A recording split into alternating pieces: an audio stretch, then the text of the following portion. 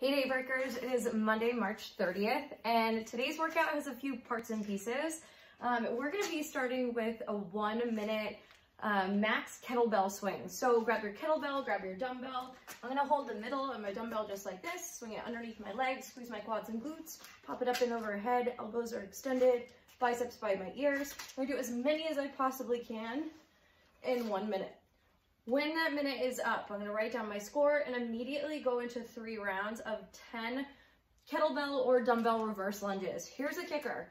You're going to put the dumbbell on your chest, get all 10 on one side. So maybe I start with my left side, my back knee kisses the ground, stand all the way up. That's 1, 2, 10 on my left, and then 10 on my right.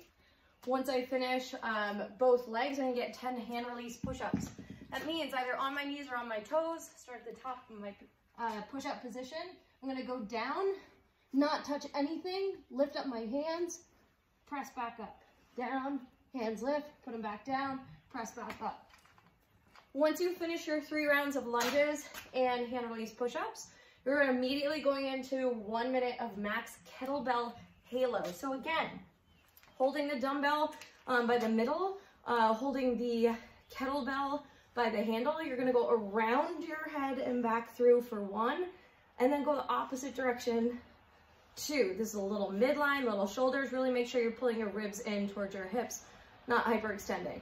So right would be left, 1, sorry.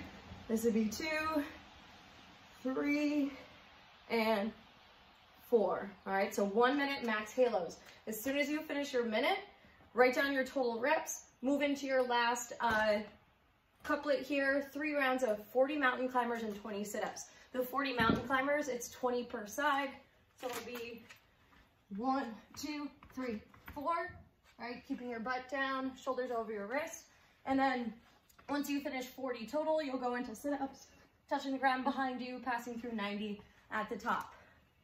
You're gonna record 4 scores today, right, to the comments. You're gonna put down your max kettlebell swings.